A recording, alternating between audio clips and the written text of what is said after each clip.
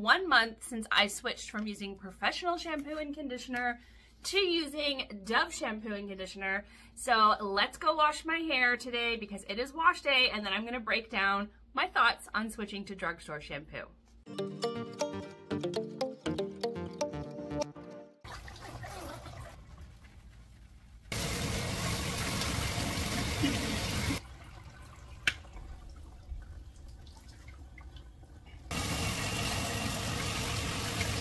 My hair is now all clean, so let's get into it. First, I'm gonna make a confession to you. As a professional hairstylist, for years I have told people drugstore shampoos are bad, professional products are good. But I eventually had some people ask me why. Why were the drugstore products better than the professional products? And I couldn't really answer their question because we're basically just told as professional that drugstore products are bad and professional products are good.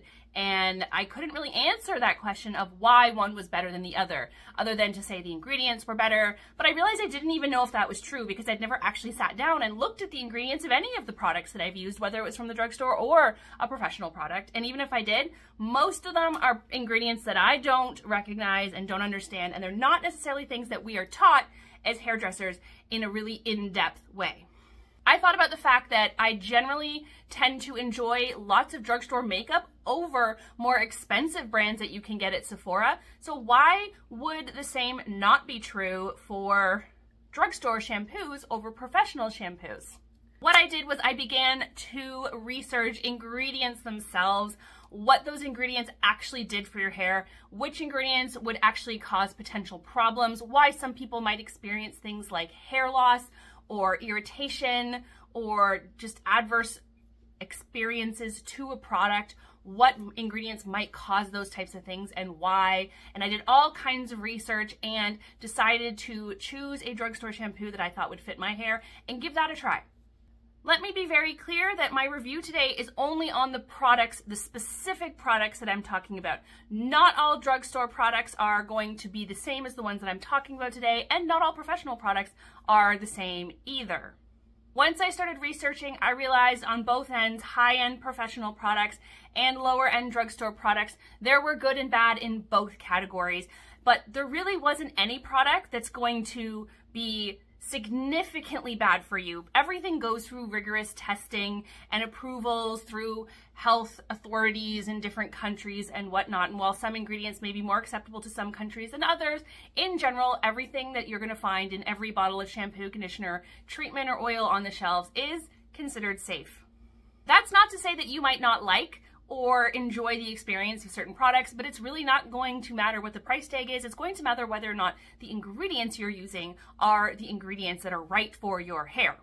Because my audience mostly has thin and fine hair like me, the biggest concern is always, is it gonna make my hair fall out? So let's just quickly touch on what might make your hair fall out. Why might someone use a Dove shampoo and say that their hair was falling out and other people say it's great? There is nothing in Dove shampoo, or any shampoo for that matter, that's going to make your hair fall out. Now, there are people who have experience using Dove shampoo, other brands of shampoo, and expensive, very high-end shampoos, and had excessive hair fall. But what causes that excessive hair fall isn't the product itself, it is an adverse reaction to ingredients in the products. Certain products are going to have ingredients that just do not work well with your skin. They are more irritants. They are going to cause problems for your scalp health, and that is going to make your hair fall out. But that is no different than someone's skin having an adverse reaction to a product and breaking out. It doesn't mean that that product is bad. It just means that that product wasn't right for your skin or your scalp and your hair. So the shampoo and conditioner that I used was the Bond Strength Peptide Complex from Dove. So I used their shampoo and their conditioner. I also used their hair mask. It is the 10-in-1 Bond Strength Peptide Complex hair mask. And then I also switched my hair oil to the OGX Coconut Miracle Oil. It is the Damage Remedy one. It is the thickest one, recommended for coarse, thick hair. The reason I chose this over one of their more finer oils is because my hair is super, super dry from bleaching. And I just wanted to see what would happen if I used the thickest one. Would it work? Could I wash it out of my hair? So let's talk about these products. I chose to use a bond strengthening shampoo because that is something that I use on a regular basis anyways, because my hair is chemically treated, bleached specifically. Even though I have gone away from bleach and switched to hair dye, which is a little bit more gentle on my hair than the bleach, most of my hair has still been bleached for over a decade, and using a bond strengthening shampoo is really important to keep my hair strong and stop it from constantly breaking and getting dull and brittle. So I went with the Bond Strength shampoo and the conditioner and the mask because that's the one that made the most sense for my hair. In this video, I'm not going to break down how you should pick your products for your hair, but I am going to start to get into that a little bit more for you guys and teach you how to determine your hair's needs and what types of products and ingredients are going to help solve your hair's problems or serve your hair in the best way possible. What I was using prior to Dove, I was actually using two different shampoos and conditioner. I would switch back and forth between a Matrix Bond shampoo meant for blonde hair and a volumizing shampoo by Sexy Hair. The reason I would do that is because I didn't find that I got a lot of volume and fluff from my Bond shampoo from Matrix, so I would switch to the volumizing shampoo from Sexy Hair when I wanted a little bit more lift and fluff and I was going to be styling my hair. I will say this combo right here has been superior for me than my old shampoos.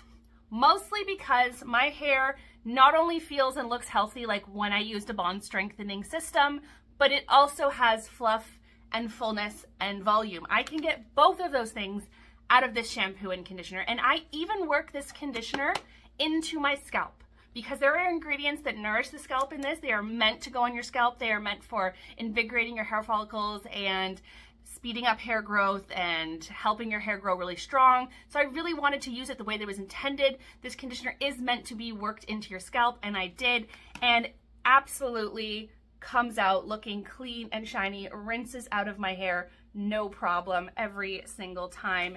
So I'm not 1000% sold on continuing with this shampoo and conditioner, but I will be for sure switching the ones I used to use. The reason I think these worked better for me is because this is a bond strengthening shampoo with all of those nice smoothing, hydrating, and healing ingredients, but it's also a sulfate shampoo. My old Bond shampoo was sulfate free, and that just never got my hair as clean and fluffy as I think I like it to be.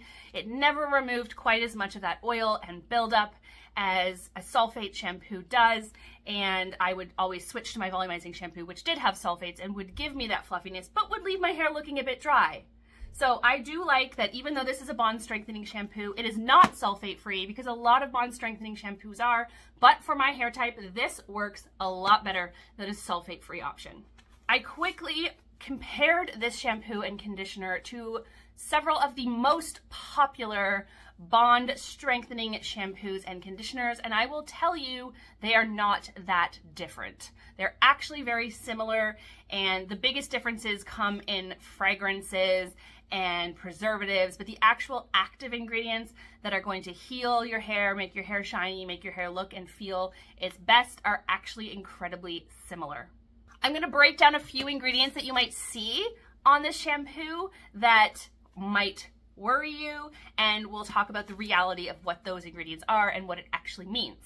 So obviously sulfate is one that some people are scared of. They think sulfates are bad. I have other videos. I will tag a video here that talks about why sulfates aren't bad, but sulfates are just a strong surfactant. They are just soap that really efficiently cleans your hair. So depending on what products you're using in your hair and your hair type, you may or may not benefit from sulfates. And in my case, I do benefit from sulfates. So I like a sulfate shampoo, not a sulfate-free one.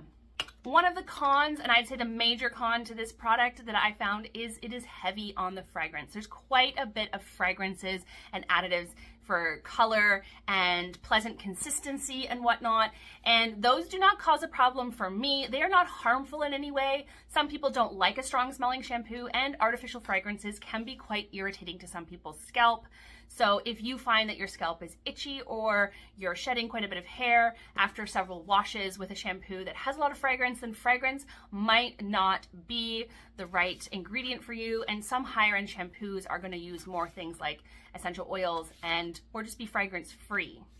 But for me, the fragrances cause no issue, and so they're just not like a problem for me, but they're not necessarily a problem ingredient, but they are an ingredient that could be a problem for some people. This product has a well-rounded amount of protein in it. It has got soy proteins, vegetable proteins, pea proteins. It's got SH polypeptides, which is a derivative of collagen to help plump up your hair and make it look and feel its best. The protein that are included in the shampoo are optimized for chemically treated and damaged hair. So if that's what you're using a product for and that's what you're looking for is something to help heal your chemically damaged hair or hair that's just damaged in general, then this is going to be a great option for you. Sodium gluconate is another great ingredient. It helps the hair to not feel so rough. It helps keep it hydrated. It's very conditioning and smoothing, and it is really nice to have a lot of conditioning and smoothing ingredients in your shampoo when it has sulfates, because it helps to counteract the potential dryness that the sulfates can give you. So you want, if you have shampoos with sulfates in it, you want to look for shampoos that also have a lot of hydrating and hydration promoting products or ingredients in it. You've also got glycerin, and this just adds moisture. It's great for reducing frizz. It's a great, and again, hydrating, moisturizing ingredient. It's just one that sounds scary and sometimes throws people off. And citric acid. Some people freak out about the word citric acid. It sounds scary. It's in very high-end products. It is a very widely used ingredient, and it is for helping to make your hair stronger, and it is perfect if you have chemically treated hair, especially if you've been going blonde, at really helping your hair strands stay strong. One question I know I will often get about a shampoo like this, is it silicone free? No, it is not. It has dimethicol in it. Not dimethicone, dimethicol. Dimethicol is very similar to dimethicone. It is a silicone. It helps to lock in moisture. It helps to coat the hair and make it shiny and very smooth feeling and lock in all those good ingredients into your hair strands so that your hair can really benefit from them. Dimethicol is slightly superior to dimethicone because it is slightly easier to wash off the hair, making it less likely to build up in your hair and scalp. But you typically don't need to be worried about silicones in your products when you are using a shampoo or conditioner that has sulfates in it. You really only want to worry about the type of silicone in your products when the product is sulfate free, because it might be more difficult. Some silicones aren't as water soluble as others, but dimethicol is going to be pretty easy to wash out of your hair, even if you do use a sulfate free shampoo sometimes. Interesting note, the top bond building shampoo from the professional side has dimethicone in its shampoo and conditioner. So if you're worried about that and you feel like that's something that cheap brands use, that's not true. Silicone is in your highest end products because it is a fantastic ingredient at making your hair look and feel amazing. For the conditioner, we have dimethicol again. It is, again, silicone. We have lactate acid, which is why I like to massage this into my scalp, because it is really good at promoting strong hair follicles, hair growth, scalp invigoration, and hair follicle stimulation. Otherwise, you've just got your fragrances again. You've got lots of conditioning and anti-static ingredients that are pretty standard across most conditioners. None of them are super heavy, and none of them are going to weigh your hair down. The only concerning ingredient that some people might see in here would be, and if I say it wrong, pardon me, but isohexadenocane. It is probably the ingredient people are referring to when they say there are wax in these. It's not a wax, it's kind of like an oil. It is not water soluble, so it does not wash out of the hair easily. It is meant to smooth and stay on your hair to help your hair look super shiny and super smooth, get rid of roughness, dryness, frizz, but it is super lightweight, so it will not weigh your hair down. And again, as long as you are following up the next shampoo with a sulfate shampoo, then you don't need to worry about that being in your product, because while it's not water soluble, it does come off with a surfactant like sulfate, lauryl sulfate, or other types of sulfates. I'm not really going to go too much into the mask because honestly, the ingredients in the mask are almost the same as the conditioner. It's just a little bit more concentrated, so you use it once in a while. If you like a mask, then it's great, but honestly, I don't think I really needed to use the mask to get the benefits from the shampoo and the conditioner. I think they did a great job all on their own. As for the oil, I liked it. I really liked it. I did not put it on my hair as a smoothing or styling oil. Or to make my hair look smooth or shiny, because it absolutely made my hair look greasy when I used it. But I would put it on before I went to bed. If I was going to wash my hair the next morning, I would put my silk cap on, which is important because your hair is going to be a little weaker when it's full of oil. So you don't want to break your hair by roughing up your hair throughout the night. So oil on, silk cap to protect it, and it washed out absolutely no problem at all in the morning. Fair note, I did not put it in my scalp. I only put it from my mids down, but it has absolutely made a difference to the softness and shininess of my hair. Overall, I would give using these products, this Dove shampoo and conditioner, a 9 out of 10. The only reason it's not a 10 out of 10 is because the fragrance is a little heavy for me. Even though it doesn't irritate me, I don't love a strong smelling shampoo and conditioner that smells really perfumey. So that loses 1 point for me, but it's not to say that I might not keep using it. I very well might, and I have really liked it, and I feel like it has been actually a really great product for my hair. It has made my hair look and feel amazing, and I've actually shed less hair this month than I have in a really long time. So it just really reinforced to me that I need to consistently use a sulfate including shampoo as opposed to rotating in a sulfate-free shampoo, because my scalp has been much happier and much healthier being more thoroughly cleansed every 2 to 3 days as opposed to only about once a month. I hope that helps.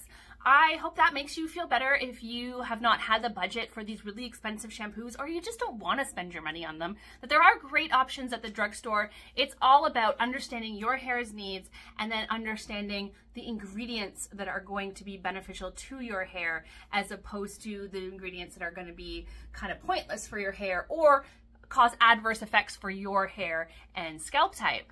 Please leave any comments you have, any questions you have in the comments rather, and I will do my best to answer those for you, and I can make some more content on this topic if you guys are interested. I know it's not the most exciting videos to watch, but you can really transform your hair if you learn really efficiently how to understand your hair's needs and provide your hair with what it needs. Thank you so much for watching today, guys. Like and subscribe so you don't miss any of my videos, and it also really helps me out. Bye, guys.